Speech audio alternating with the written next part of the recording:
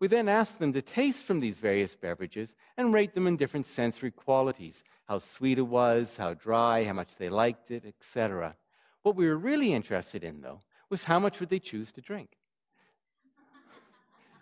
What you can see is that on the low dopamine day, they chose to drink significantly less. We've actually had a lot of trouble replicating that finding when we start to test people with more extensive histories of substance use. Where we do see effects, though, is if we make them work for it. This is based on a paradigm commonly used in the animal literature called a progressive ratio breakpoint paradigm. In essence, you have to work successively harder and harder and harder to receive consequent units of your preferred of the reward that you're working for. In this case, successive units of their preferred alcoholic beverage. You literally have to press a button first dozens and then hundreds and then thousands of times to get successive units of the beverage. When we make people work for the drug in this way, then again we see, even in quite heavy substance users, decreases in self-administration behavior. Very recently, we've replicated this same finding when people are working for mini cigarettes. That is, we take a cigarette, cut it up into 10 different pieces, and they have to work in this same task to get successive units of the cigarette. This not only extends the finding to tobacco, but in this study we went to the extra effort of recruiting 3 different groups of smokers at different stages of addiction. That included a group that had only started smoking in the last 12 months and were only smoking a couple of cigarettes a day. There was a group of what we might call stable chippers. That is, people who only smoked a couple of cigarettes a day but had stabilized at that level for quite some years.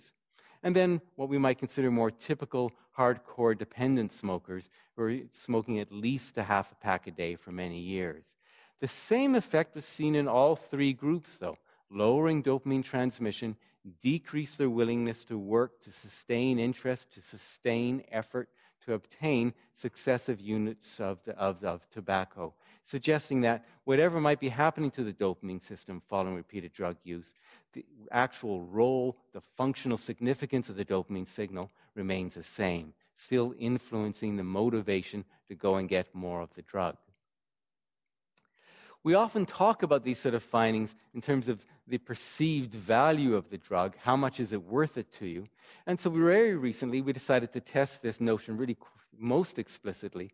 And here we asked people to work again in this progressive ratio task for successive $5 bills. What we found is that sure enough, you put them into the low dopamine state and they're less willing to work for money. Emphasizing again that in this low dopamine state, people are less willing to sustain effort to obtain a reward, find perhaps of less value. You'll note there are 2 different conditions here, and that's another story, the important point being really just that the same effect was replicated in both conditions.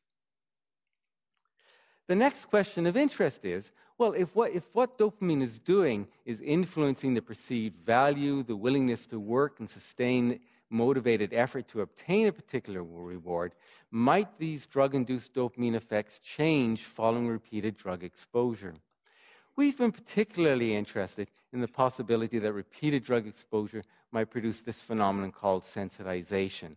In the animal literature, it's known that repeated drug exposure produces a progressive increase in both the behaviorally activating effects as well as changes in neurochemistry.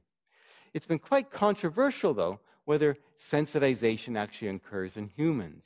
This has reflected 2 main observations. First, initial attempts to demonstrate drug-induced behavioral sensitization in humans were unsuccessful. Secondly, once it became possible to measure stimulated dopamine release in human brain, those individuals with the most extensive lifetime histories of stimulant drug exposure showed, if anything, marked decreases in stimulated drug release. More recently, though, it's become clear that drug-induced behavioral sensitization can indeed occur in humans. There are 2 main differences that seem to distinguish the positive from the negative findings. The first has to do with dose.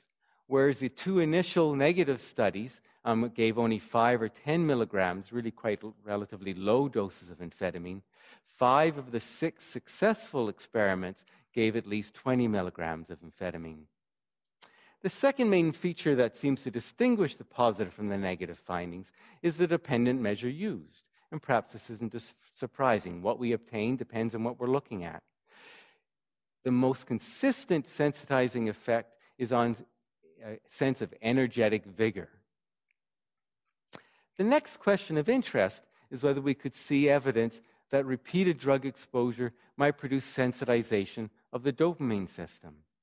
To address this question, we recruited a group of carefully screened healthy controls and put them on a repeated amphetamine regimen. The top panel shown here depicts the effect of the initial dose of amphetamine. What you're seeing here is what we might now call a prototypical initial drug response, increases in dopamine release occurring in bilateral ventral striatum. These participants then received additional doses on an every other day regimen.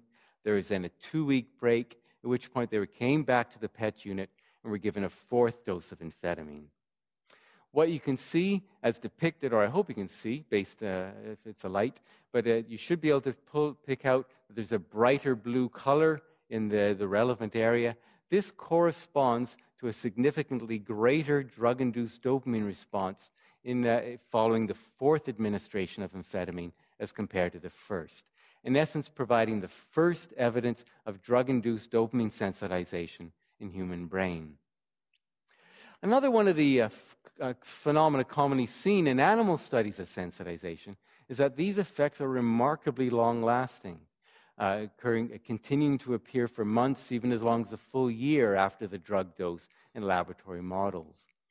To assess whether this dopamine sensitization was also enduring in our human subjects, we brought them back to the laboratory a full year after their last amphetamine exposure and administered a 5th dose of amphetamine. What you can see by the brighter colors yet again is that not only was the dopamine sensitization effect still there, but in fact was even larger yet again, both quantitatively larger and qualitatively larger in the sense of expanding now to more dorsal regions of the striatum, those aspects of striatum that have been implicated in the development of stimulus response, habit-like behaviors.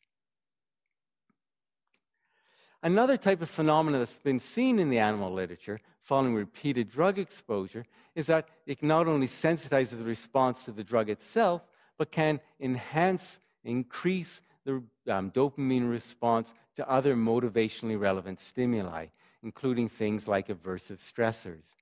To test whether this too might occur in humans, we recruited another group of healthy controls and then either exposed them to a repeat amphetamine or a repeat placebo regimen.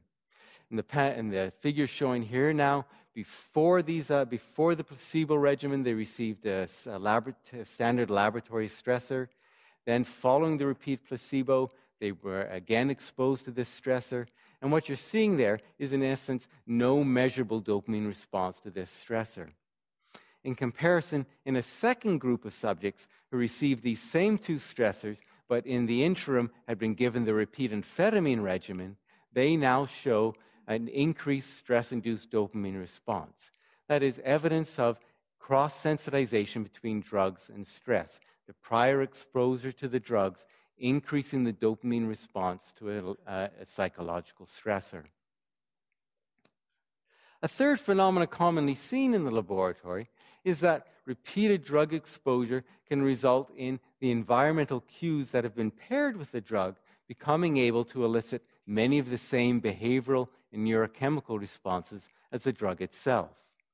To test the possibility that we might see what's called a conditioned dopamine response in humans, we again put people through a repeated drug exposure regimen. On the top panel, this shows the individual's response to the first dose of amphetamine. Again, very similar to what we've seen in our previous studies.